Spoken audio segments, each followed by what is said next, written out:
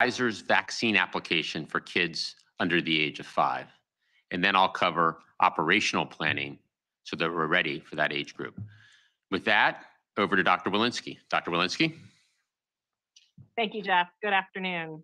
I'd like to start by walking you through today's data. The current 7-day daily average of cases is about 446,400 cases per day, a decrease of about 36% over the previous week. The 7-day average of hospital admissions is about 17,100 per day, also a decrease of about 14% over the previous week. And the 7-day average daily deaths are about 2,300 per day, which is an increase of about 4% over the prior week. While we continue to see large decreases in average daily case counts across the country, hospitalizations remain high, stretching our healthcare capacity and workforce to its limits in some areas of the country. And daily deaths also remain quite high. And with the mixed news above, similar to other waves during the pandemic, our data continue to reinforce the critical importance of vaccination. Last week, I shared data from our surveillance studies demonstrating the effectiveness of vaccination, including boosters, on decreasing cases, emergency department visits, and hospitalizations. Additional new data continue to support these findings. On this slide, you can see data from 25 US jurisdictions that report cases and deaths linked to vaccination status. Similar to what I showed you last week, vaccination and booster doses substantially decrease the risk of death from COVID-19. Looking at the data from the week ending December 4th, the number of average weekly deaths for those who were unvaccinated was 9.7 per 100,000 people, but only 0.7 per 100,000 people for those who were vaccinated. This means the risk of dying from COVID-19 was 14 times higher for people who were unvaccinated compared to those who received only a primary series. For those who were boosted, the average of weekly deaths was 0.1 per 100,000 people, meaning that unvaccinated individuals were 97 times more likely to die compared to those who were boosted. I also want to share new data from CDC's COVIDNet hospital surveillance network to further show how essential vaccination and boosting is in preventing hospitalization from COVID-19. On this slide, you can see data comparing the percentage of people aged 65 and older who are unvaccinated and boosted in the general population in blue, and those who are hospitalized in green. As shown on the slide, only 12% of those aged 65 and over remain unvaccinated in the general population. But when we look at those over the age of 65 who are in the hospital for COVID-19, 54% are unvaccinated. In stark contrast, now let's look at those who have been boosted on the bottom.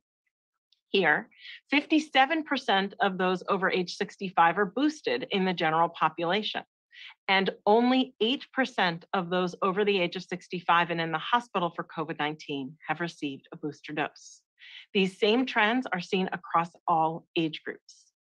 These data show us that the percent of people who are currently hospitalized due to COVID-19 are disproportionately unvaccinated and disproportionately not boosted. Additionally, these data confirm that vaccination and boosting continue to protect against severe illness and hospitalization, even during the Omicron surge. If you are not up to date on your COVID-19 vaccinations, you have not optimized your protection against severe disease and death, and you should get vaccinated and boosted if you are eligible. Thank you. I'll now turn it over to Dr. Fauci. Thank you very much, Dr. Walensky.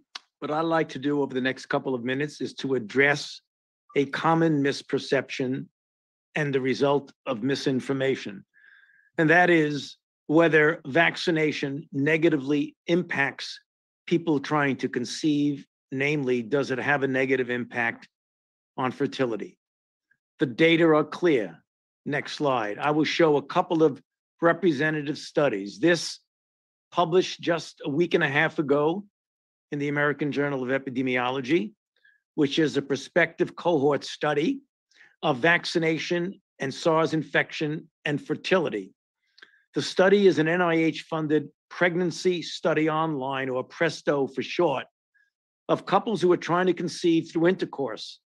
It enrolled participants before pregnancy and collected data on vaccination and other variables during the preconception period, and then collected data on subsequent fertility. There were over 2,000 females between the ages of 21 and 45 in the US or Canada. They were enrolled between December 2020 and September 2021, and they were followed through November 2021. Next slide. The data are clear. COVID-19 vaccination in male or female partners did not affect the likelihood of conception. Couples were 18% less likely to conceive if the male partner had been infected with SARS-CoV-2 within 60 days before a menstrual cycle. That is infected, not vaccinated. However, COVID-19 disease only temporarily reduced male fertility. Next slide. In another study published again about a week and a half ago, this was in an in vitro fertilization clinic. And the question that was asked, that were people vaccinated, in this case, either with the Pfizer or the Moderna product, had similar responses to ovarian stimulation, which is used to stimulate the ovary in preparation for in vitro fertilization, and similar pregnancy outcomes compared with unvaccinated people. The reproductive potential does not appear to be affected by vaccination in people who undergo in vitro fertilization. Next slide. So what's our takeaway message about vaccination and conception? New data add to previous studies that indicate that COVID-19 vaccination does not negatively impact fertility. CDC and professional medical organizations serving people of reproductive age emphasize, as shown on this website, that there's no evidence that vaccination impairs fertility. And of course, as we've all said over and over again, vaccination is recommended for people who are trying to get pregnant now or might become pregnant in the future, as well as their partners. And anyone who's vaccinated and pregnant, breastfeeding, trying to get pregnant now, or might become pregnant in the future, should also get a booster shot when eligible. Final slide. The message is the same. Get vaccinated and get boosted for so many reasons. Now over to you, Dr. Murthy. Well, thank you so much, Dr. Fauci, and it's good to be with everyone again today. As many of you know, the FDA has now received Pfizer's application for a vaccine for children aged 6 months through 4 years. Now, Jeff is going to talk more about how we're preparing for the possibility of this milestone. But first, I want to walk you through the process. Pfizer's application will now undergo the same independent, rigorous, and transparent review process that was used to authorize the vaccines that now more than 250 million Americans have received, including millions of children ages 5 and up. It will involve the FDA receiving the full data from Pfizer, posting that data publicly, and then convening its advisory committee for a transparent discussion of the data. The FDA will then render its opinion, after which the CDC and its advisory group will assess the data and make their recommendation. This is the same rigorous process that was used to assess numerous vaccines long before the pandemic began. I know how eager parents and caregivers are for the good news on this front. For much of this pandemic, millions of parents have carried with them an added layer of worry, knowing that their children under 5 didn't have protection from COVID the way older vaccinated children do. I felt this worry too, as the father of a 4-year-old daughter who is not yet eligible to get vaccinated. That's why I'm hopeful that we may be one step closer to having an added layer of protection for our younger children and one less worry for their parents. A vaccine for children under 5 would mean we would have vaccines available for essentially all age groups in America. This would be a major milestone. Now, there are a number of steps ahead to determine if the vaccine is both safe and effective for our kids under 5. And please know that the FDA will not cut any corners in their review process. They know that they are the gold standard that all of us rely on.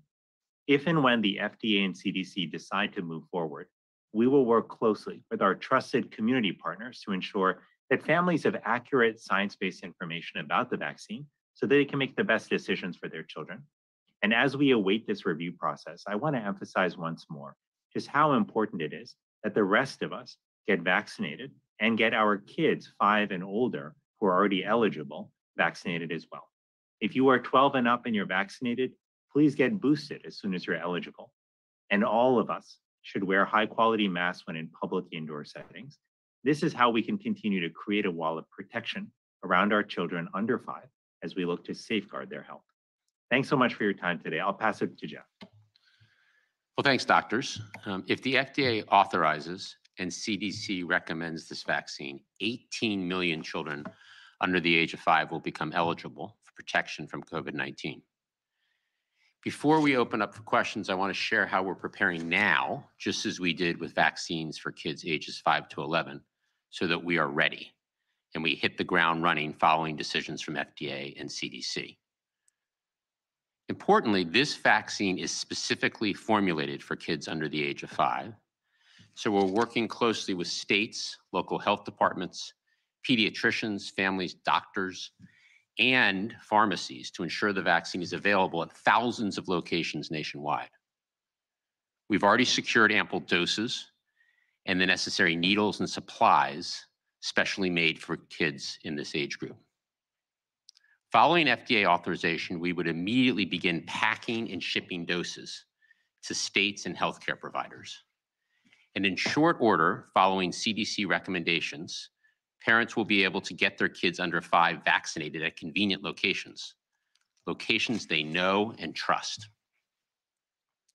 While we know many parents are eager to get their kids the protection of the vaccine, we know others have questions. So we're working with our partners to ensure all parents have access to the facts and information they need to make the right decision. And as always, we're laser focused on equity and making sure we reach the hardest hit and most at-risk communities and families. A year ago, we stood up a historic nationwide vaccination program that's now gotten 75% adults in the US fully vaccinated. We then launched a boosters program that's gotten almost 90 million Americans their booster shot. And we established a vaccination program specifically for kids ages 5 to 11 that has protected millions of kids around the country. Now, with the potential vaccine for kids under 5 on the horizon, our message to parents and families is simple. We're doing everything we can to prepare now. We're taking all of the best practices and applying all the lessons learned over the last 12 months to ensure getting kids under 5 the protection of vaccine is easy and convenient. And we'll be ready to start getting shots in arms soon after FDA and CDC make their decisions. With that, let's open it up for some questions. Kevin? Thanks, Jeff. We have time for a few questions. Please keep your questions to 1. First, let's go to Laura Santonim at PBS. Thanks so much. Thinking about long COVID treatment, can you tell me latest updates with research about treatment availability and accreditation of clinics offering that treatment? Dr. Fauci, long COVID treatments? Yeah, there is a very large study that's been initiated some time ago, the RECOVER study, at the NIH in collaboration with other agencies, looking at the incidence, the prevalence, and hopefully understanding the pathogenic mechanisms of long COVID. Right now, the data are starting to come in. It's too early to make any definitive statements, but for those individuals, and as you know, long COVID means the persistence of signs and symptoms that are not explainable by any readily recognizable pathogenic process following the recovery from the acute infection. There have been some suggestions that it is an aberrant inflammatory response, perhaps some element of autoimmunity, perhaps some element of persistence of nucleotide fragments from the virus. All of these now are being actively pursued. But before we can make any definitive statements, we need to learn a lot more about it with the ultimate goal of figuring out how we might be able to mitigate or prevent some of those symptoms. Thank you. Next question, please. Go to Jeff Mason at Reuters. Thank you. My question is about the data and about habits. With regard to data, for Dr. Fauci or Dr. Walensky, what is your take on why the booster rate seems to be lagging? Why would people who have decided to get vaccinated, first and second doses, not be getting more boosters? And secondly, with regard to your the data today with cases going down and hospitalizations going down, Dr. Walensky, do you think people should start to change their habits and it's okay now to maybe gather in groups more, to go out to bars and restaurants? Or what is the overall guidance right now in terms of gathering in groups? Jeff, this is Jeff. Why don't we just start with the baseline on where we are in the booster data? And that is that about half of all Americans who are eligible for a booster have gotten a booster. Eligibility is 5 months or greater for the mRNA vaccines, Pfizer and Moderna, and 2 months for J&J. And importantly, about 70% of seniors, those over 65, have gotten a booster. As you know, boosters are widely available. They're at convenient locations around the country, and they're free. And obviously, the impact of a booster, as Dr. Walensky said, is really important. So we obviously want to continue to drive that number higher and higher, the percent of Americans who have boosters. But over to you, Dr. Fauci, and then over to you, Dr. Walensky. Well, Jeff, I'm really not sure. You're asking a good question. It's almost a psychological, sociological question. Why would people who had enough understanding of the risk to go ahead and get the primary series, why we don't have more getting the booster? I don't have an easy explanation for that. That's one of the reasons why we keep trying to put the data out, because as Dr. Walensky showed in her slide, the data are really stunningly obvious why a booster is really very important. You first need to get vaccinated before you get boosted, that's for sure. But when you look at the difference of how booster, for everything you ask it to do, to reconstitute from an immunological and from a clinical standpoint, the diminished protection that you get not only with waning naturally of immunity, but also the negative impact on some of the variants that elude the immune response. Fortunately for us, when you boost with the standard vaccine, which is against the original viral sequence, that you get such a good response. So the only thing that we can do is to continue to come out with the data and to make sure the American public appreciates why it is so important for optimal protection to get boosted. And maybe I'll just add in there with regard to where cases and hospitalizations are. I think we are all cautiously optimistic as we're seeing cases come down week over week, down 36% over the last week. I do think we have to use an important metric as a barometer, which is how are our hospitals doing? And our hospitalization rates are still quite high, and certainly having hospital capacity challenges in many parts of the country still. So with that barometer, we've said before, Omicron milder does not mean mild. And so we really do have to look to our hospitalization rates and our death rates to look to when is time to lift some of these mitigation efforts. We will continue to reevaluate, and we know people are anxious. Next question, please. Let's go to Jeannie Bauman at Bloomberg. Hi, thanks for taking my question. I was hoping, Jeff, you could be a little bit more, when you said short order for the availability of those kids' vaccines, I was hoping, do you mean like a week or a few days? And then Dr. Fauci, I was hoping you could talk a little bit about the pandemic preparedness plan that NIAID released today, and how the lessons from COVID helped drive some of those plans, and what type of funding do you need to implement it? Thank you. Yeah, so on the vaccines for kids under 5, we're doing all the preparation now that we can do to be ready so that it'll be available at trusted locations as soon as possible. I want to emphasize again, FDA and CDC recommendations We cannot begin actually packing and shipping until the FDA authorization. And then there's the CDC ACIP process, which generally takes place a matter of days after the FDA. So we're talking, a matter of several days to a week or so, based on the 5 to 11 year experience from FDA authorization to when the first doses will start to be shots in arms, but we'll move as fast as possible pending the decision of CDC and FDA. And I think the preparation we're doing now will enable us to do so. The second part of your question? Yeah, I'll answer that, Jeff. She was asking about the pandemic preparedness plan. Very briefly, Jeannie, it is really founded on what we've been talking about for some time now, which is the prototype pathogen approach, where you get fundamental information, data, and preparedness on each of the multiple families that are projected to be as a risk. For example, fortunately for us, we had been doing that with the coronaviruses when we got a lot of information from SARS-CoV-1 and MERS, and were already involved in the preparation of both platform technology and immunogen design.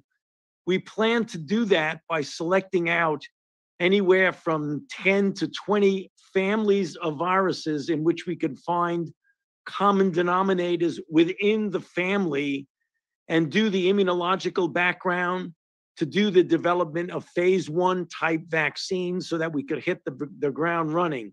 The second part of the program relates to both the development and the discovery of antiviral drugs, those that are already around, namely have been used for other purposes, that we might apply them to whatever of the families that I mentioned a moment ago. But the other is to use the replication cycle of the viruses, similar to what we did with HIV and what we're doing with COVID-19, to be able to develop antivirals against the whole family. That's just kind of a snapshot of the plan that the NIH just recently put out. With regard to the budget, obviously it's too early to talk about that because we're in negotiations right now for what our budgetary needs are. Thank you. Next question, please. Let's go to Meg Terrell at CNBC. Thanks. One for Dr. Fauci and one for Dr. Walensky. For Dr. Fauci, are you expecting we'll see an efficacy update with the data for kids under 5? I think a lot of parents are just unsure about how optimistic they should be feeling right now, when the last update we got was that the immunobridging study didn't meet goals. So are you expecting to see that we'll actually see this prevent cases of COVID?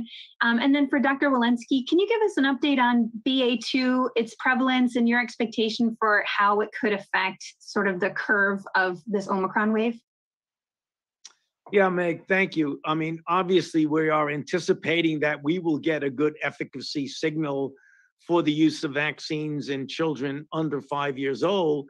But right now, as you know, the FDA is looking at the data very carefully, and in their typical fashion, they will be very careful in scrutinizing the data and making a recommendation and a decision based on that data. So I don't want to get ahead of them, but of course, we're anticipating we will get a vaccine efficacy signal that would allow for the use of this vaccine in children.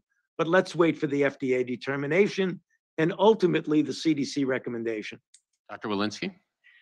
Yeah, great. Thank you, Meg, for that question. So our genomic surveillance now is detecting BA2, projecting around 1.5% in this country. Of course, that varies for different parts of the country, but around 1.5% projection of the sequences that we're seeing. What we know about BA2 so far is that it does have a modest transmission advantage over BA1. However, it's not nearly the transmission advantage that we've seen between Omicron and Delta. In terms of early studies, we have not seen any studies that suggest it's more severe, nor have we seen studies that suggest that it will evade our vaccines any more so than Omicron has already, and in fact that our vaccines will work just like it has with Omicron. So in terms of how we anticipate this will impact cases, in many places we've seen BA2 so far, cases have continued to come down, although at a slower rate. In some countries like Denmark, cases have gone up associated with BA2, but that's also in the context of relaxing mitigation strategies, mitigation measures, which is why we're currently keeping those in place, among the reasons. Jeff, can I add Please, one Dr. point Murphy. to Meg's question? Meg, at the heart of your question, I think is something that many parents may be wondering about, which is what's changed between December when Pfizer shared their news and now. And it's a big change that's happened, which is we experienced the Omicron surge. And with many children in particular, as well as adults being infected and ending up in the hospital during the Omicron surge, it turns out that has actually facilitated the collection of important clinical data, additional clinical data that we did not have in December.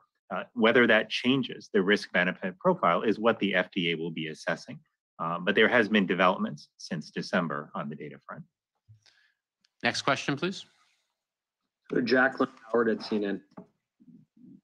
Thank you for taking my question. I understand that earlier this week, governors who met with the president expressed that they were seeking more clear guidelines from the White House on what the transition out of the pandemic and into a greater state of normality might look like.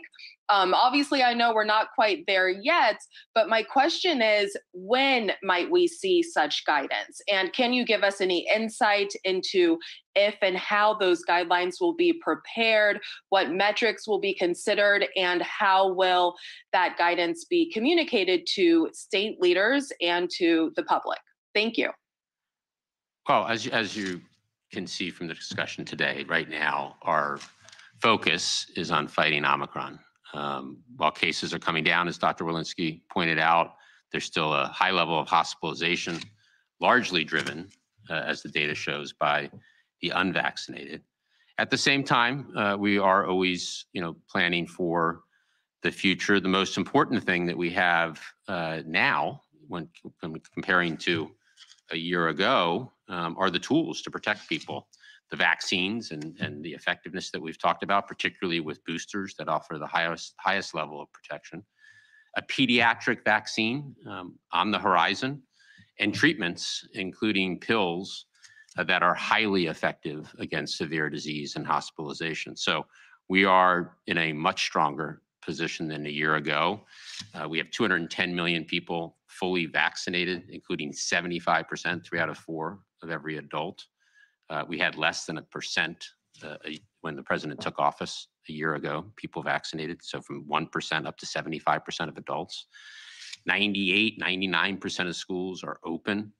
That number was 46% when the president took office. We have free tests, free masks, and booster shots widely available. So our progress over the last year and the tools we now have certainly allow us to get closer to a time when COVID doesn't disrupt our daily lives, but is something we protect against and treat.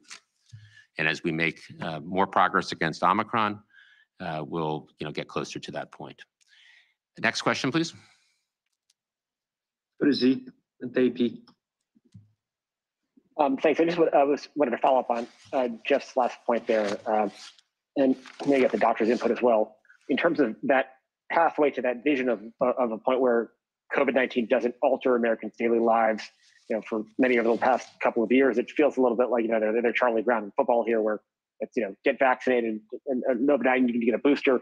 But even if you're vaccinated and boosted, you still need to wear your mask to protect people who aren't vaccinated. Is there a sense yet that you can offer the American public based upon your studies, based upon what you now know about Omicron? Is this the last wave? Is there enough that you can say by a point certain COVID will not impact people's daily lives anymore? And if not, why not? What else do you need to know? Dr. Fauci? Well, we have to be totally honest that we don't know. We believe that we are now going in the right direction. And the best case scenario, as I and my colleagues have often described, is that with the tools that we have, the vaccination, the boosting, the testing, the masking, and all the other mitigations that we know about, when you have a level of community protection, which is the level of immunity throughout the community, that we will reach a stage, and I hope that it's sooner rather than later, when, as you have said, this will not dominate our lives. In other words, it will be similar to the assimilation of this virus in the group of viruses that we have learned to live with without disruption of our society. You know, the RSVs, the para-influenzas, the influenzas, where it's there, it's present, it hasn't been eradicated, it hasn't been eliminated, but it isn't at a level that it essentially dominates what we do and dramatically influences our lives. We believe we will get there. We can't guarantee that there will not be another variant that challenges us, but the best that we can do with that is to be prepared for it. And that's why we're doing all the things that we're doing with regard to getting better, more advanced vaccine, for example, different platforms, different immunogen designs, development and discovery of new drugs. All of that will be part of the armamentarium that will ultimately, even with the appearance of additional variants, will get us to the point where we will not be dominated by this virus, where we can return to a degree of normality that we all crave for. Please. All right, time for a couple more questions. Let's go to Cheryl Stolberg at the New York Times. Thanks for taking this question. It's for Jeff and for Dr. Fauci. Senators Murray and Burr have proposed a legislation that would create a task force to examine the initial emergence of the coronavirus and also assess the United States response across both the Trump and Biden administrations. It would be appointed by Congress, not by the White House. And I'm wondering to Jeff, is this something that the president supports? And for Dr. Fauci, do you think it's necessary to conduct an inquiry into the origins of the virus?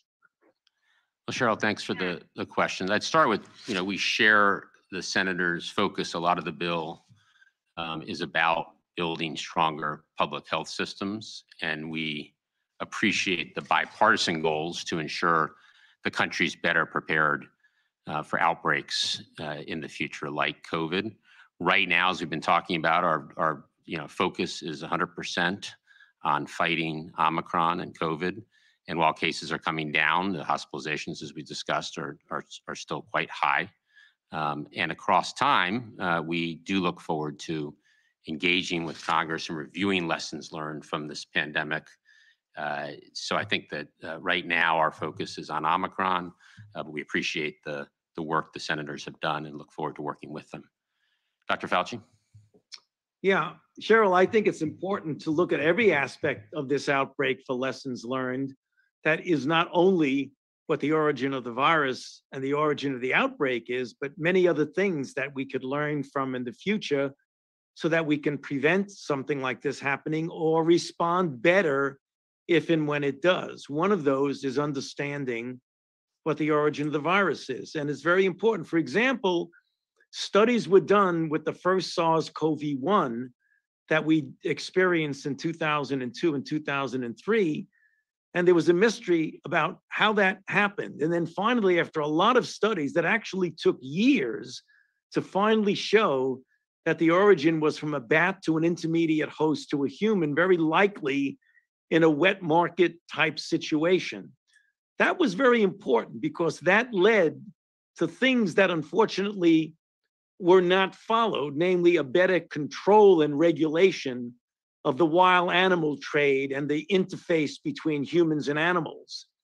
The other one was mares, in which it was shown finally that this was a bat reservoir that very likely infected camels and camels to human. That also provides public health guidelines for the interaction of an animal-human interface. So it would be obviously important to be able to determine how this went from what was very likely an animal reservoir, given the similarity with bat viruses, how that happened to go into humans to lead to this outbreak. Understanding that will help us to prepare for any future outbreak as well as prepare for a response. So I'm definitely in favor of that. Kevin? Last question. Let's go to Peter Sullivan, The Hill. Hi, thanks. There's a group of Democrats in Congress have called for $17 billion in the next appropriations package for global vaccinations and other aspects of the global response. I'm wondering if the White House supports that, and are you planning to, ask Congress for that in the next package? Thanks. So we have what we need in this current fight against Omicron, and we've done a lot to prepare for what's ahead. We have boosters for all Americans. We've secured 20 million doses of the highly effective Pfizer pill. We've expanded supplies and stockpiles of PPE, including masks and gloves. So while we have enough money, enough funding for the current immediate needs, we need to continue, as we've talked about, to stay ahead of the virus. And we are looking at a future where we will likely need funding for treatments and pills. We'll need funding to continue to expand testing and to continue to lead the effort as we've done with 1.2 billion doses donated to the world, but to continue to lead that effort to vaccinate the world. So we will be working with Congress as needed to make sure we have the funding to continue to fight this virus. I want to thank everybody for the questions and look forward to the next briefing. Thank you.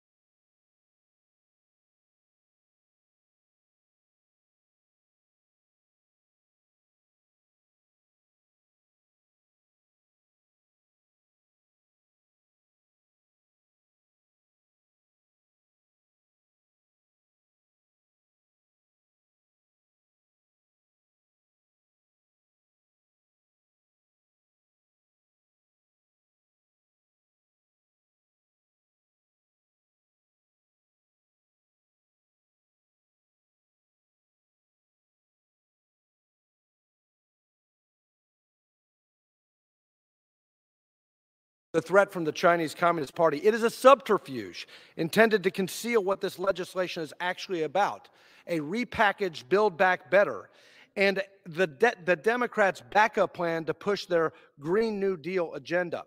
It's $350 billion in deficit spending to pay off the climate activists and the labor unions that run the Democrat Party. It sends $10 billion of taxpayer funds to a climate slush fund at the UN that subsidizes solar projects in China that use Uyghur slave labor. The bill implements a supply chain resiliency program that gives preferential treatment to labor unions, a scheme designed more to maintain resiliency for Democratic Party fundraising than resiliency of our supply chains. The bill references coral reefs more times than China and climate change twice as much as national security. The bill bans overfishing and the sale of shark fins from the Pacific, but it doesn't put more Virginia-class subs in the Pacific. It doesn't put more Ford-class aircraft carriers in the Pacific. It does nothing to hold the CCP accountable for the origins of COVID at the Wuhan Institute of Virology.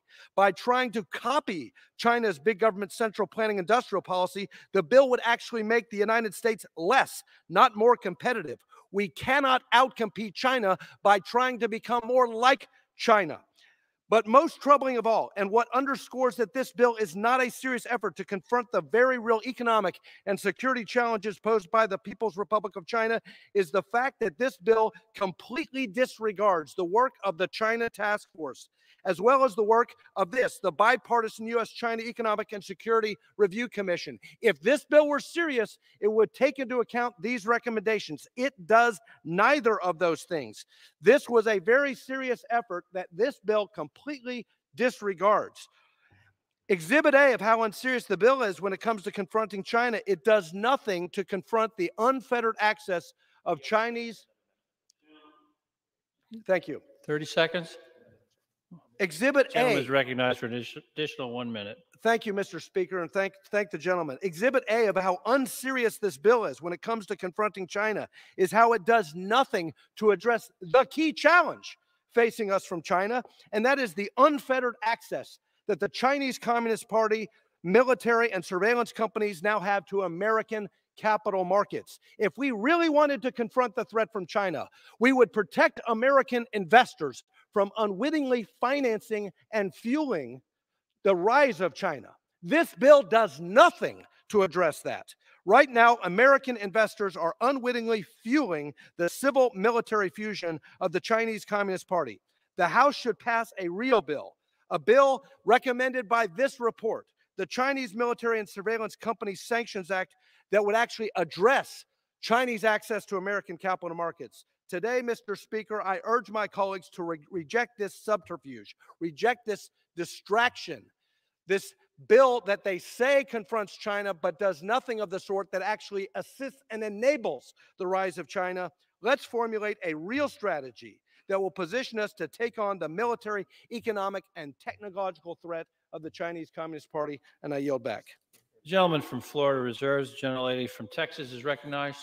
Thank you, Mr. Speaker. I yield 1 minute to the gentlelady from California, Ms. Chu. The gentlelady from California is recognized for 1 minute. I rise today in strong support of the America Competes Act, which will make historic investments in America and ensure we remain a global leader in science and technology. From climate change to cybersecurity, many of the greatest challenges facing our country can only be met through research and innovation that will develop new products and create new jobs. But in order to rise to this moment, we need to turbocharge America's scientific sector. And that is what this bill would do by investing $52 billion for semiconductor production here at home, an investment that will improve the supply chain for almost every product in our lives. And it modernizes the National Science Foundation to advance America's scientific leadership by supporting institutions like Caltech, based in my district, which is one of NSF's most trusted partners. I want to thank my colleagues today who have modeled responsibility in debating this bill by focusing on what we gain and not who we should fear. Thank you, and I yield back. The gentlelady from Texas reserves. The gentleman from Florida is recognized. Mr. Speaker, I yield 1 minute to the gentleman from Illinois, Mr. LaHood. 2 minutes. The gentleman from Illinois is recognized for 2 minutes. Thank you, Mr. Speaker, and I want to thank the gentleman for yielding the time. I rise today in opposition of the so-called Competes Act.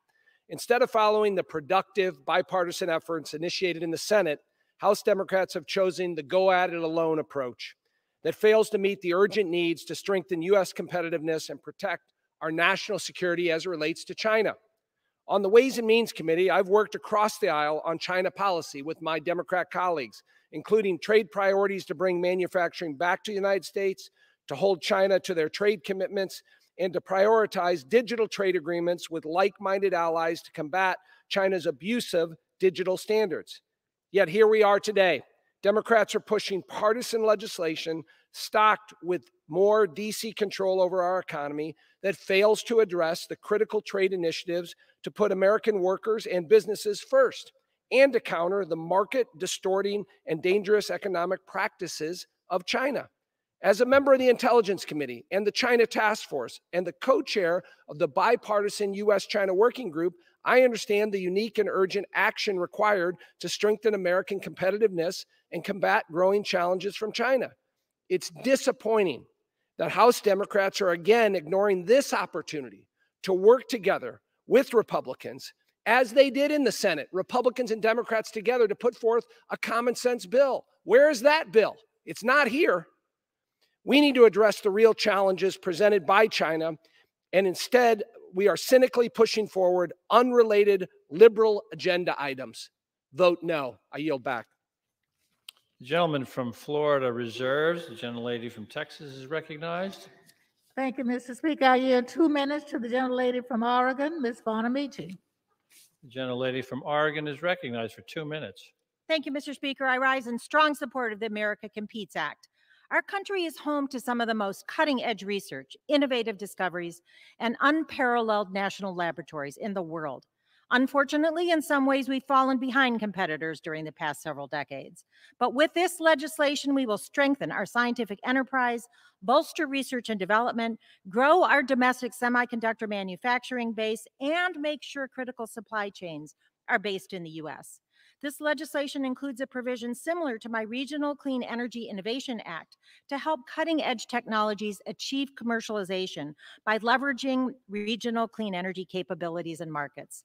As co-chair of the House Apprenticeship Caucus, I'm thrilled that Competes includes not only the National Apprenticeship Act, but also my Partners Act, which will promote workforce training and help more people access good-paying jobs. I'm very grateful to Chair Johnson for her leadership on this bill and to Chair McGovern for making in order 6 of my amendments.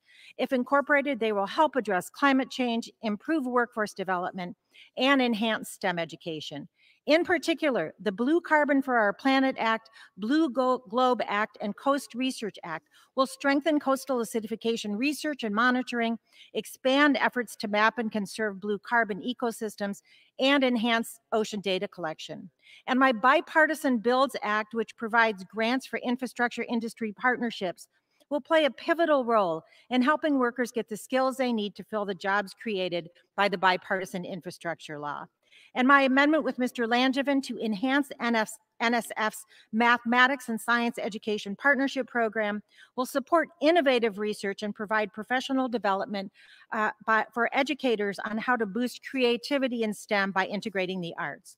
The Competes Act will reinvigorate America's research enterprise and restore its competitive edge. I strongly urge my colleagues to support this important bill. Thank you, Mr. Chairman. Again, I thank Chairwoman Johnson, and I yield back the balance of my time.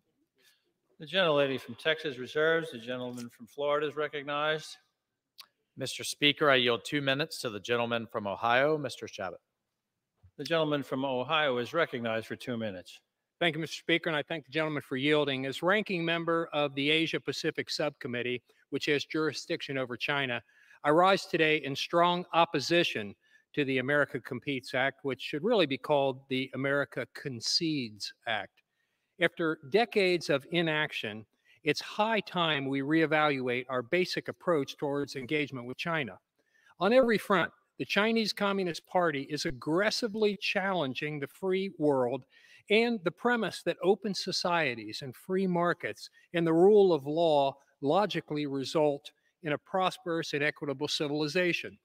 The CCP's ambitions have thrust us into a new Cold War that we did not start and we do not want, but which we must win.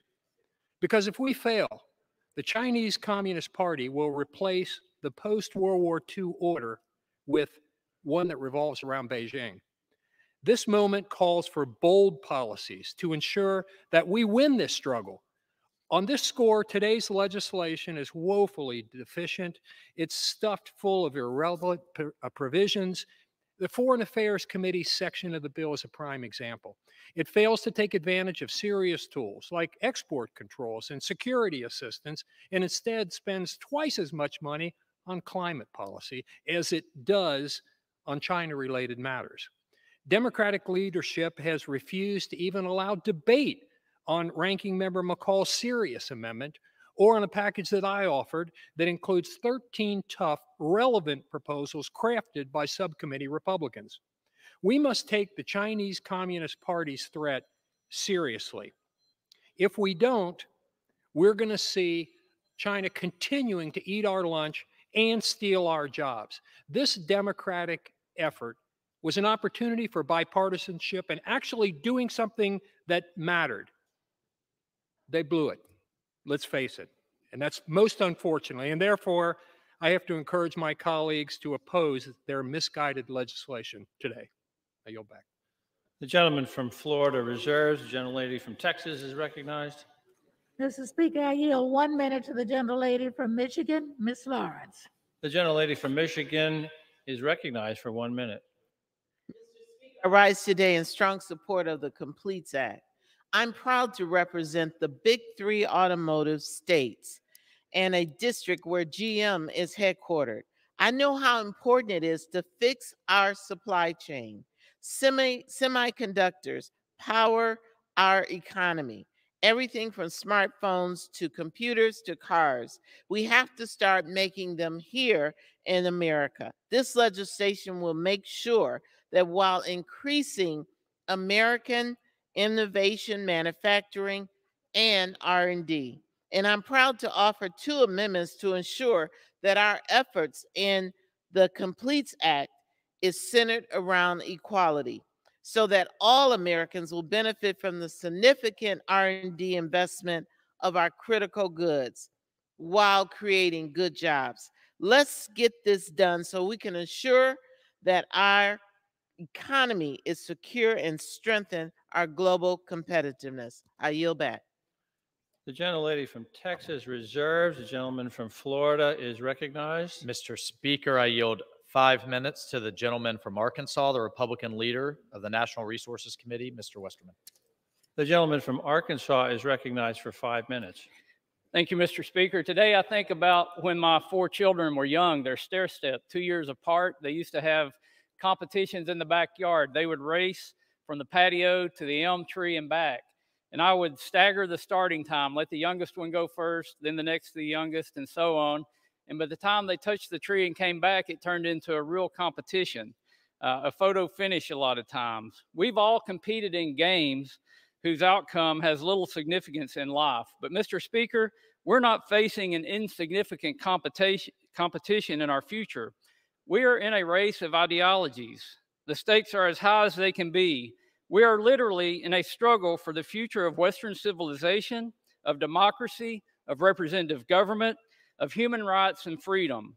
Mr. Speaker, this isn't a matter of competing. It's a must-win scenario. And quite frankly, I'm aghast that this majority thinks that we only need to compete.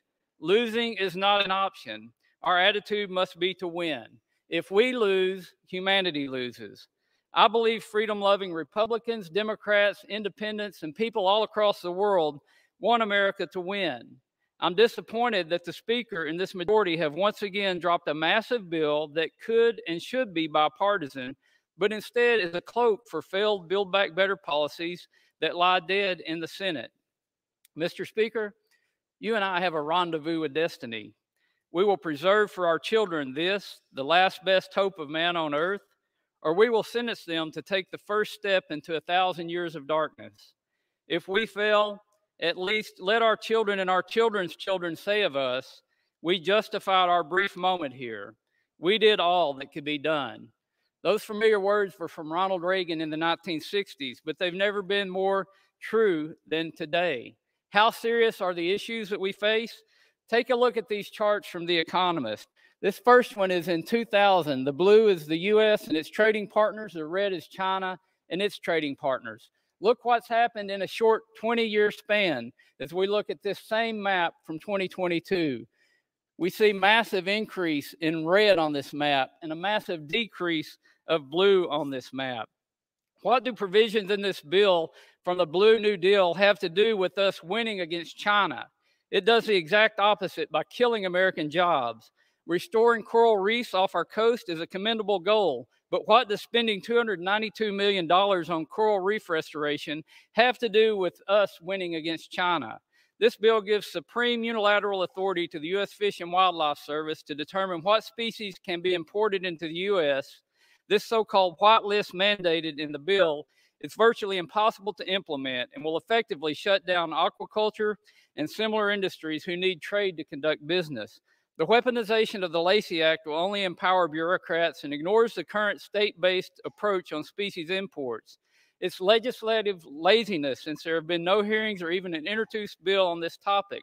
What in the world does that have to do with winning against China? The bill requires biased studies and new heavy-handed regulations designed to kill American mineral development.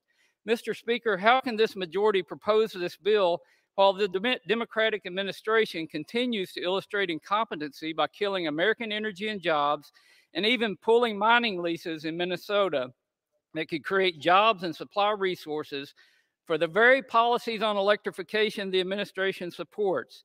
This only shifts wealth and jobs to China. How does that help us win? It reminds me of my kids' races, where the majority is trying to handicap America and give China a head start. What we should be doing to have a winning strategy, we should be working together on real issues to assure that America wins. We should be strengthening diplomacy and trade with our allies and create a solid Western Hemisphere alliance to ensure that America wins. We should be developing our resources and jobs to help America win. We should be part of the solution and not the problem. Americans and freedom will win if we let them. As I close, I want to remind you of a fable by Aesop, The Eagle and the Arrow. The eagle was struck by an arrow, and as he lay on the ground, he looked back at it, and he said, "Alas, I have been wounded by an arrow that was feathered with my own plume."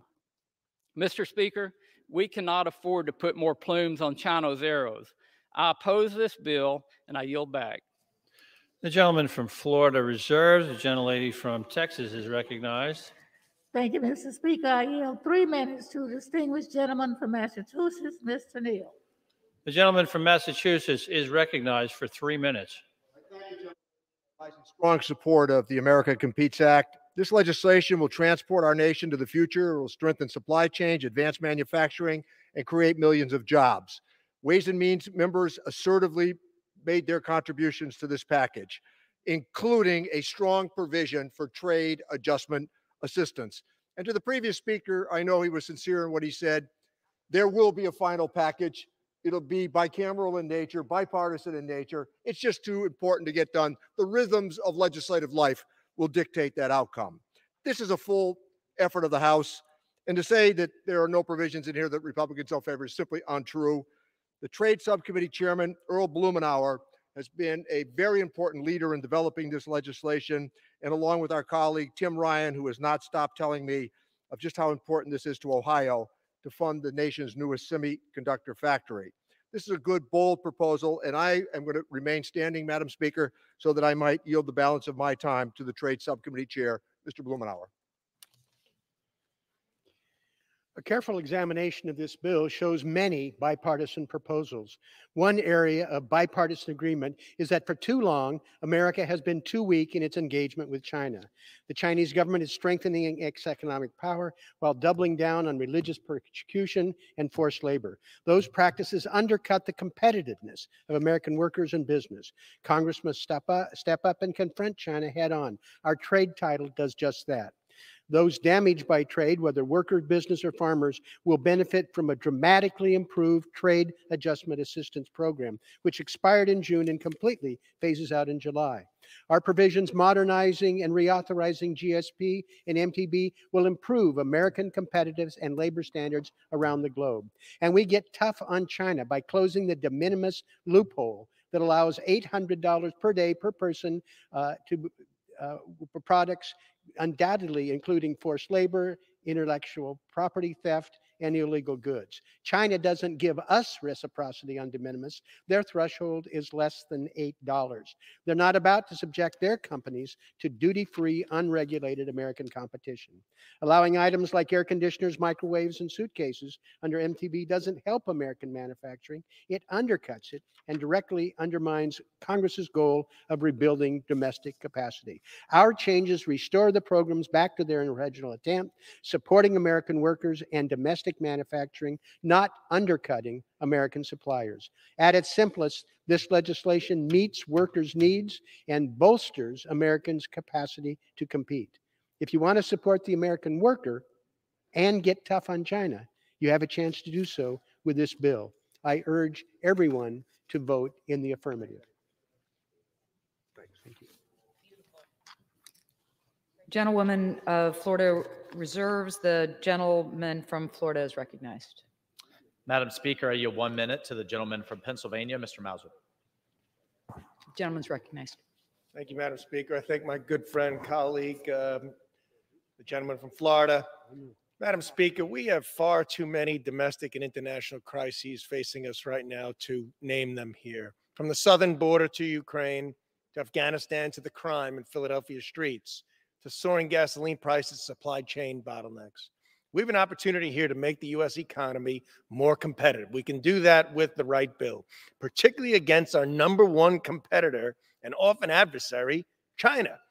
Rather than lower the costs for American and large and small businesses, Madam Speaker, and creating a more competitive business environment, this so-called America Competes Act places burdens on the American economy in the form of debt and regulations, is filled with special interest subsidies, nobody can deny that, and has a whopping $325 billion price tag to go along with our escalating deficit and debt.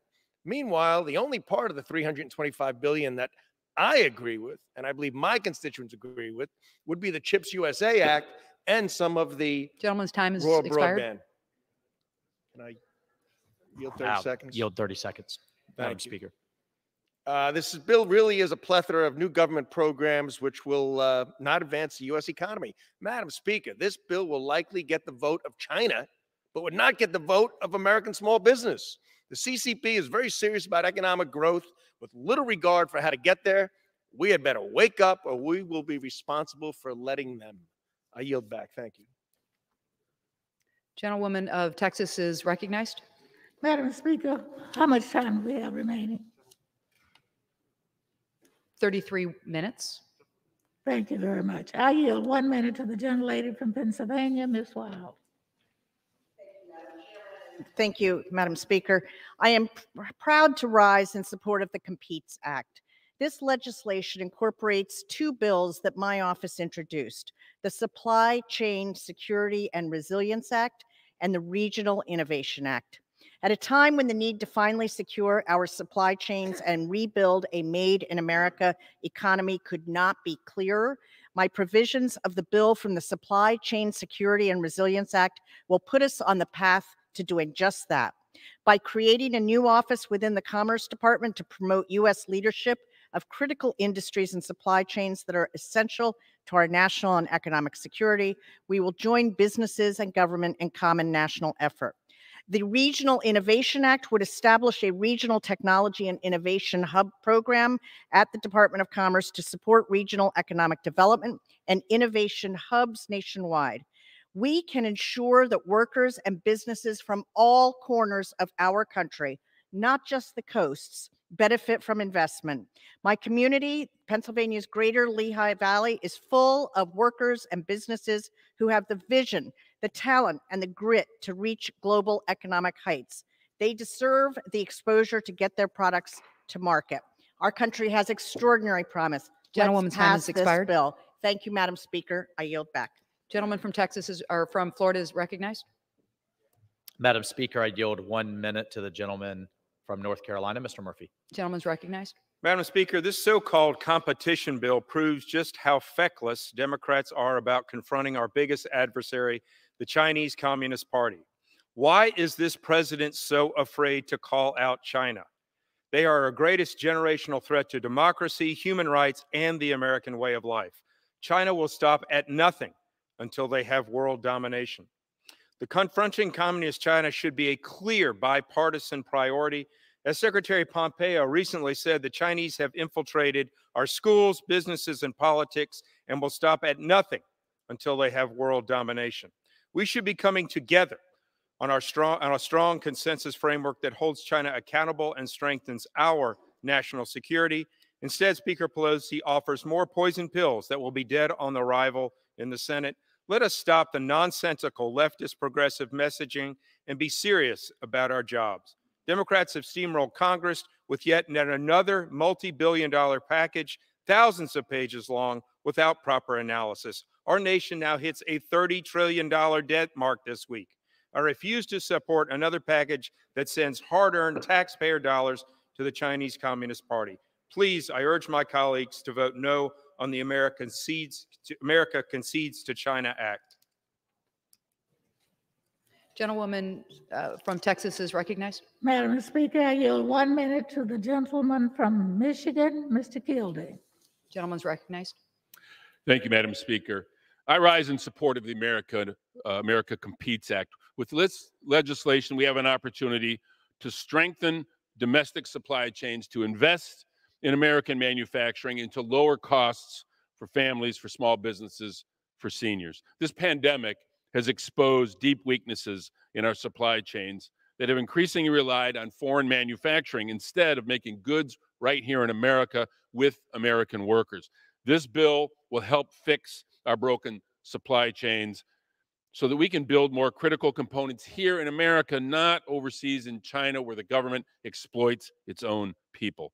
For Michigan auto workers, this includes addressing the semiconductor chip shortage, which has shuttered auto plants and forced thousands of auto workers to temporarily be laid off. This bill will invest billions to bring chip manufacturing back to the United States. And also, this legislation includes my legislation to create a new trade adjustment assistance for communities program that will help many older industrial communities that have been negatively impacted by trade, communities like Flint and Saginaw, Bay City. TAA for Communities will address the needs in these places and develop local economic development strategies. I urge my colleagues to support this legislation. Yield back. Gentleman from Florida is recognized. Madam Speaker, I yield 1 minute to the gentlewoman from Georgia, Ms. Green. Gentlewoman's recognized. Thank you. Madam Speaker, I rise in opposition to another bill that puts China first and America last. Instead of focusing on a bill that's almost 3,000 pages, worth 325 estimated billion in spending, estimated, that doesn't really help America. It's going to give out $8 billion to the UN Climate Fund and mentions coral reefs 383 times. What Congress should be doing is working on a budget that will fund our government, since we're running out of money in just a few weeks. What Congress should be doing is doing something about the fentanyl that's coming from China that's killing young people and is now the #1 cause of death in Americans from 18 to 45, not COVID-19. What Congress should be doing is funding a wall, building a wall, protecting our border, and deporting illegal aliens who are stealing American jobs. That's what we should be doing to help the American worker. But instead, we're debating a bill that's going to fund climate change, the Green New Deal, and help the coral reefs. This isn't what Americans care about. We all should be voting no and doing a better job. Gentlewoman of Texas is recognized. Madam Speaker, I request 1 minute of the gentlelady from New Mexico, Ms. Fernandez. The gentlewoman is recognized. Madam Speaker, with the America Competes Act, we will invent it in America, we will build it in America, and we will create American jobs. Importantly, Competes gives us the opportunity to discover, develop, and make what we need everywhere in America. That's why I introduced and urge my colleagues to support 4 amendments that could expand jobs to rural, Latino, Native American, and minority communities. The workers that produce what America needs must look like America. The Competes Act could invest billions of dollars to build chips and conduct research in New Mexico and other communities facing economic despair. With my amendments, this bill can create jobs for that beautifully diverse workforce that powered our nation as we transition to clean energy. Energy workers deserve economic opportunity in a changing world. Let's ensure we have the innovation, training, and jobs for American workers everywhere as we power a prosperous future. Thank you, Madam Speaker. I yield back. Gentleman of Florida is recognized. Where we are. So, excuse me. There we are. Madam Speaker, I yield 1 minute to the gentlewoman from Missouri, Ms. Hartzler. The gentlewoman is recognized. Thank you. I rise in opposition to the so-called America Competes Act. Let's be clear. China is one of the largest national security threats our nation faces. Addressing this threat will require a whole-of-nation approach with policies to enable the United States to not only compete, but beat China. This legislation fails to achieve that goal. Unfortunately, the Democrats have once again rushed through a massive package riddled with partisan and unvetted policies that enriches China rather than constraining them. Amazingly, the Democrats block consideration of all my common sense amendments, which would have prevented known Chinese spies from entering our nation, stopped CCP officials from taking advantage of our higher education system, and sanctioned those responsible for forced abortions and forced sterilizations of Uyghur women. If Democrats were serious about protecting America, they should have welcomed these common sense measures. This legislation fails to address the threat of China. I urge my colleagues to oppose this legislation and instead work on legislation that will actually empower the United States to beat China. I yield back. The gentlewoman from Texas is recognized. Thank you, Madam Speaker. I yield 1 minute to the gentleman from North Carolina, Mr. Price. Gentleman is recognized. Madam Chair, I rise in strong support of the America Competes Act, in particular the inclusion of legislation to reauthorize Title VI of the Higher Education Act, sponsored by myself and Representative Young of Alaska. This will help our nation develop a strong foundation in international education, research, and world language studies, especially in languages that hold special strategic interests. The bipartisan bicameral bill will increase and expand these programs, incorporating some 200 languages, and also build international capacity at minority-serving institutions. In addition, the America Competes Act enhances the Advanced Technological Education Program at the National Science Foundation, doubling the authorization for a program that I helped initiate, which strengthens high-tech worker training through community and technical colleges. It incentivizes critical partnerships between businesses and schools to meet local workforce needs. Madam Chair, I urge adoption of the America Competes Act to better equip our citizens to succeed in an increasingly interconnected world. Thank you. The gentleman from Florida is recognized. Madam Speaker, I yield 1 minute to the gentleman from Texas, Mr. Arrington. I think the gentleman from Florida, Madam Speaker, unfortunately and sadly enough, this is a repeat of the political ruse where you wrap a flag and give a great name to legislation. The reality has very little to do with the threats that China poses to the United States and the world. There's plenty of common ground we could find to work on that big challenge, a huge threat, but instead, this is a misleading piece of legislation. It is another legislative wagon loaded with the same tired old progressive policies, union giveaways, green energy subsidies, and unhinged, in my opinion, social policies and experimentation like training our armed forces not to fight and win wars, but to combat climate change, and naming a chief diversity officer. That should make us safer, all sleep better at night with respect to China. Listen, the Democrat Party, Madam Chair, has been hijacked by the left, and they're willing to sacrifice America's prosperity, our security, and our global leadership on climate apocalypse now. I don't get it. Thank you for the time, and I yield back. The gentlewoman from Texas is recognized. Thank you, Mr. Speaker. I yield 1 minute to the gentle lady from Alabama, Ms. Sewell. Gentlewoman's recognized. Madam Speaker, I rise today in support, strong support of the America Competes Act. I'm especially proud that my legislation, H.R. 6121, the Leveling the Playing Field Act 2.0, was included in this bill.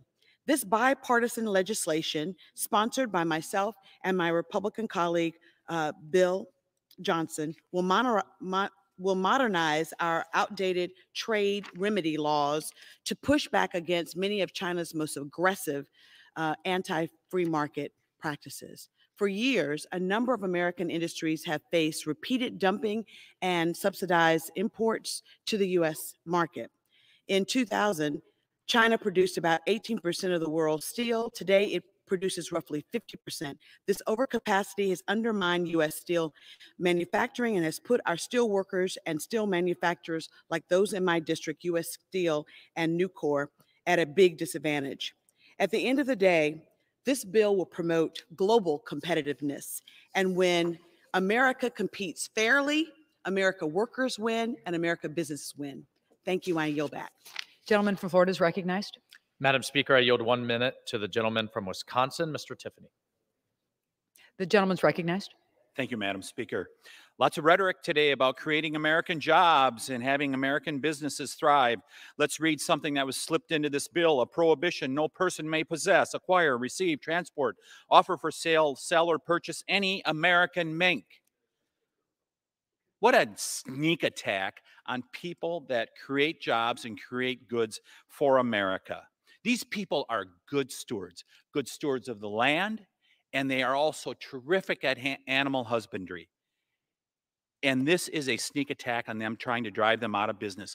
When, there's one question here, when is the hostility to the producers of America, the people that grow our food, clothe our people, and produce our energy, going to end by the other side of the aisle? I yield back. The gentlewoman from Texas is recognized. Thank you, Madam Speaker. I yield 1 minute to the gentleman from Michigan, gentle lady from Michigan, Ms. Dingle. The gentlewoman is recognized. Thank you, Madam Speaker, and thank you, Madam Chairman. I rise today in strong support of H.R. 4521, the America Competes Act. We stand at a defining moment for the future of American manufacturing and our global competitiveness. If we fail to act, we put both our economic security and our national security at risk. This bold, comprehensive package, which includes several of my bipartisan bills, will create good-paying American jobs through investments to boost American manufacturing, bring our supply chain home, and keep America at the forefront of innovation and technology. The bill includes $52 billion in funding, including $2 billion for legacy automotive chips, to address the semiconductor chip shortages, which have crippled the auto industry, shut down plants in my district, and invests in domestic production of critical medicines and PPE, and meaningfully addresses rising prices for everyday goods. And in Michigan and across the nation, too many Americans have been impacted and are counting on us fixing this. By passing the America Competes Act, we will solidify our future leadership around the globe and strengthen our workforce here at home. I urge all of my colleagues to support this bill and yield back. The gentleman from Florida is recognized. Madam Speaker, I yield 1 minute to the gentlewoman from West Virginia, Ms. Miller. The gentlewoman is recognized. Thank you. Madam Speaker, President Biden's trade moratorium undermines U.S. leadership and hands all adversaries a dangerous opportunity to get ahead. China is seizing this moment to advance in the Indo-Pacific. This is why I joined with my colleague Darren LaHood to introduce the U.S. trade leadership in the Indo-Pacific and China Act. Our bill will require President Biden to act and report on a trade strategy in the Indo-Pacific and with China. Once again, Democrats didn't allow any bipartisan input in their legislation. There has been zero guidance by President Biden on a trade plan with China. Instead, we continue on a useless wait-and-see approach. The competition between the U.S. and China demands strong leadership. Democrats must wake up to this reality and take decisive action. I urge my colleagues to support our bill and to ensure America's lasting trade leadership. The gentlewoman of Texas is recognized. Thank you, Madam Speaker. I yield 3 minutes to the gentleman from New York, the chair of the Foreign Affairs Committee, Mr. Meeks. The gentleman is recognized. Thank you, Madam Speaker. I rise today in strong support of this bill. We find ourselves in a strategic competition with an increasingly assertive People's Republic of China.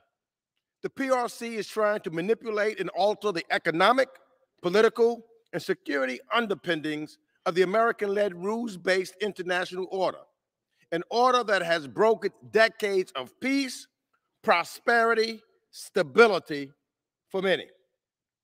And it has grown as it has grown in wealth and power.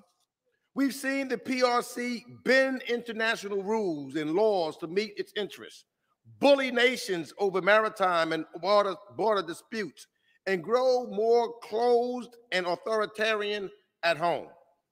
Today, the PRC is systemically leveraging its growing military, economic, and technological heft to compete with us globally. And that's happening whether we like it or not. So we must reckon with this stark new reality by positioning America to win this competition. And H.R. 4521, the American Competes Act, does just that.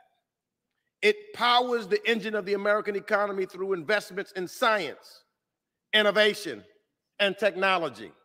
And it raises the flag of American diplomacy and leadership to reassure the world that America is indeed back at the table and ready to counter China's efforts to manipulate the international system and strengthen our allies and partnerships. Centering on diplomacy and bolstering America's global leadership and engagement are the themes of my bill, the EAGLE Act, which serves as the Foreign Affairs Division of American Competes. The EAGLE Act bolsters our diplomacy bilaterally at regional organizations and through groupings like the Quad to ensure that we bring our partners and allies with us to prevent the PRC from undermining global rules. It demonstrates that America is capable and willing to tackle the world's biggest problems and marshal a response to shared challenges like the current pandemic. And it ensures that the United States will lead with its values and stand up for international law and human rights. In many respects, this legislation goes further than the Senate's competition bill in terms of responding to the PRC's human rights abuses. In addition to sanctions related to the genocide at Xinjiang, the EAGLE Act contains refugee protections for the Uyghurs and Hong Kongers, and also calls for a special envoy for Xinjiang. I can say with absolute confidence that when it comes to standing up for our values, America Competes is bold and principled. And with The that, gentleman's time has expired. This historic bill and urge my fellow colleagues to do just the same. The gentleman from Florida is recognized. And Madam Speaker, I ask unanimous consent that the gentleman from Texas be allowed to control the remaining time.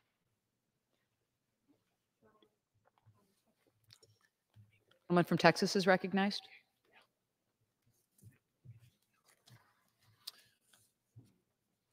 Madam Speaker, I'd like to yield 2 minutes to the gentleman from Utah, Mr. Moore. Gentleman's recognized. Thank you. Mr. Speaker, I rise today in opposition to H.R. 4521. I won't let my constituents be fooled by an attempt here to recycle priorities from President Biden's failed Build Back Better plan. While this bill plays a role in formalizing a necessary discussion, and again, you'll hear from my comments that there is large bipartisan support on what we need to do here to address the effects of a great power competition on the American economy. This is a superficial partisan effort that will not properly confront China and will only make inflation work for American families. This pandemic dashed any illusion that the Chinese Communist Party can be a trusted party, a partner for American business, or they will take any accountability when their recklessness results in devastating supply chain disruptions.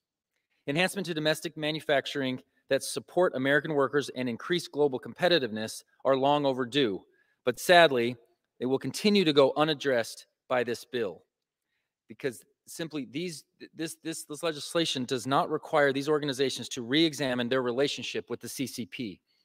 And in addition, it's another attempt to create a big, large piece of legislation where you can add in a whole bunch of climate change priorities. And the American people, and as I talk to my constituents, they want us to address the issue at hand, not just lump a bunch of things in together. And again, that's what we're doing here by making it a China bill. There is an appetite and desire among many of my colleagues to send a clear message to the Communist Party in Beijing. My constituents want a China bill that confronts intellectual property theft, the genocide of religious minorities, CCP influence in civil society, the antagonism of our allies, and a bill that finally holds the CCP accountable for their covering up of COVID-19. Despite the grave threat our nation faces from the CCP, American ascendancy can be maintained only if we remain the preferred partner across the world and the primary destination for innovators and job creators. Congress can and must do better. Let's get back to work. And I yield back. The gentlewoman from Texas is recognized. Thank you, Madam Speaker. I yield 1 minute to the gentleman from Illinois, Mr. Caston. Thank you, Madam Speaker. I rise today in support of the Competes Act, and I am particularly proud of the House science legislation in this bill designed to ensure that the Department of the Energy Office of Science, the National Science Foundation, and NIST are well equipped to succeed in the 21st century. It also invests in a STEM workforce for the future to ensure we have the talents to bring all these semiconductor climate manufacturing jobs back home where they belong. And if I could just share a personal story, about 13 years ago, I was building a treehouse in my backyard. And as I was starting, this 6-year-old neighborhood kid shows up behind me with a cute little hard hat and a tool belt and said, "I'm here to help." And my 2009 summer intern, as it were, is now a sophomore at the University of Illinois studying nuclear engineering.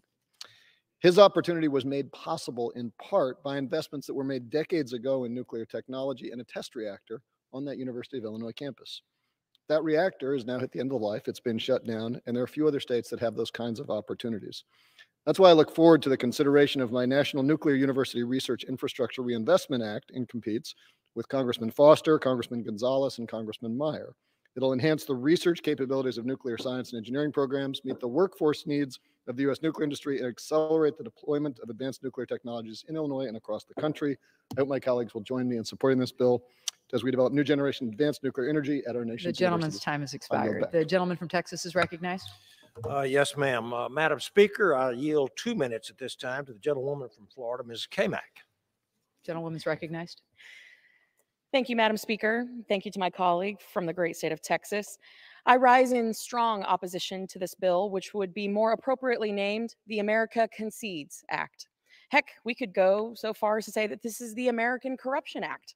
This bill has nothing to do with countering China or holding them accountable. It's 2,900 pages. 2,900 pages. Have any of my colleagues supporting this bill actually read the bill? I would venture no. I would say no, they probably haven't, because if they had, they would know what was in it, and they would recognize that it's selling us out to China. I, however, have read this bill. I have spent the last couple days pouring through the language and have found egregious provision after egregious provision. And quite frankly, it's infuriating. Just one example is the fact under Section 61008, COVID pandemic measures could be extended until December 31st, 2025. What better way to make Americans dependent on China for critical supplies like PPE than to mandate that we get it from them and make sure that COVID provisions stay in place? Another example is the $8 billion with a B authorization for the Green Climate Fund, which was conceived as a tool for incentivizing developing countries to participate in the Paris Climate Agreement. In practice, this UN fund has done nothing more but distort global energy markets and even encourages corruption. I have an amendment to this bill that would strike the funding, and I urge my colleagues to support that amendment.